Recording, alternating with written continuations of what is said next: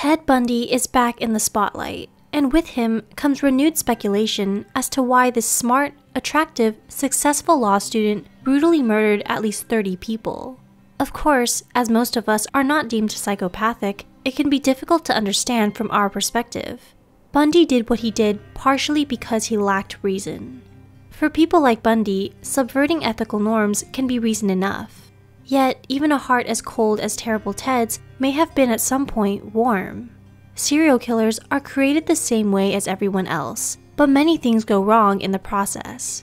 Here are 8 reasons why Ted Bundy became a psychopath. 1. Genetics. It's been long debated whether nature or nurture, genetics or upbringing, causes psychopathy. But nature and nurture are not in competition, they're partners. Together, they generate the antisocial traits that define the disorder. The answer then is both. Some killers have abnormal brain chemistry due to a defect in the MAOA gene, which causes, among other psychopathic benchmarks, hypersexuality and violent impulses. However, this genetic defect does not necessitate criminal behavior. Most people with MAOA deficiency do not become killers. This requires an extra push. 2. Trauma. Here is where nurture comes into play. A handful of psychopathic murderers sustained traumatic injuries when they were children, like Albert Fish, who, at age 7, fell out of a cherry tree. As a result, Fish suffered from dizziness and headaches for the rest of his life, until he was executed for killing children. An autopsy of Ted Bundy's brain discovered no signs of trauma, but later research into MAOA concluded that Bundy might have been a victim. If this were the case, the gene's latent violence would have needed a traumatic catalyst.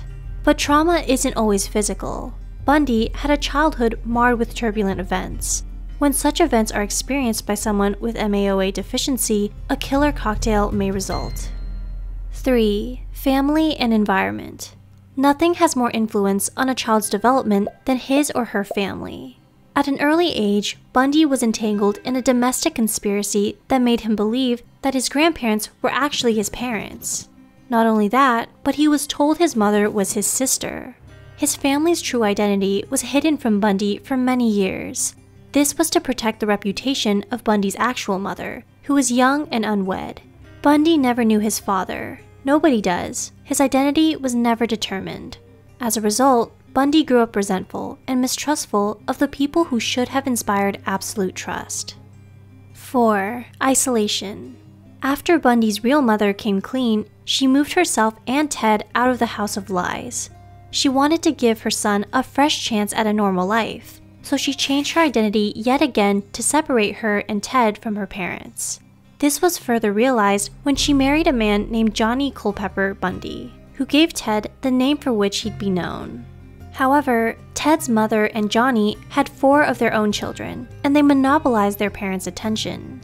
Ted's frustration mounted as the very person that had him unwillingly separated from his parental figures now neglected him, and as a result, he withdrew. Already pathologically shy, Ted distanced himself from his family and peers and took refuge in a fantasy world where he wasn't a powerless victim of circumstance. In his mind, he could be anything he wanted. 5. Fantasy. But Bundy's fantasy could not be sustained. He needed reality to take the shape of his ideal. Like so many troubled youths, he did this by acting out. A teenage Bundy started shoplifting, breaking into cars, and peeping into windows. Ironically, this was happening while Bundy was finally succeeding at life. He had become a popular student with good grades and a few friends, but this was all part of his narrative. Bundy relished appearing like a socialite while secretly committing crimes. This paradoxical identity is what attracts many serial killers. The identity crisis of his youth and the impotence of his personality were what made Bundy especially susceptible to dual identity possession. 6. Rejection. Despite his social success, Bundy remained insecure. He couldn't detach from the grim facts of his life, particularly the fact that he was far less wealthy than his peers. Bundy desired wealth, love, and prestige, all the conventional measures of power. Perhaps if those didn't elude him, he wouldn't have become a serial killer, just another Fortune 500 executive.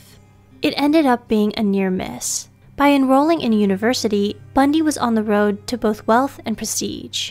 And love had materialized in the form of a University of Washington classmate. Bundy adored her, but she ended the relationship, and he was devastated. His obsessive nature caused him to overreact, and he dropped out of college and chased his fantasy on high gear, using them as a bulwark against the renewed impotence of his life.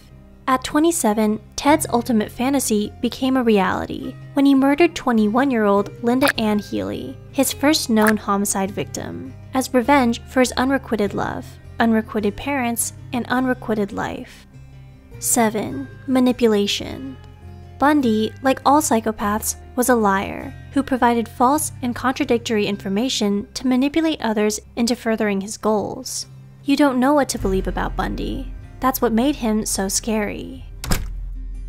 Did you enjoy our analysis of Ted Bundy? Would you like to see us analyze more people in our next video? If so, be sure to support us and tell us who you would like us to analyze next. It can be psychologists, celebrities, or even real-life events you personally encounter in your life. Just send us your story, and we will do our best to provide a thorough, comprehensive review of them. Until next time, hope you learned something interesting from our content that you could take away. Don't forget to subscribe and watch our other videos on psychopathy.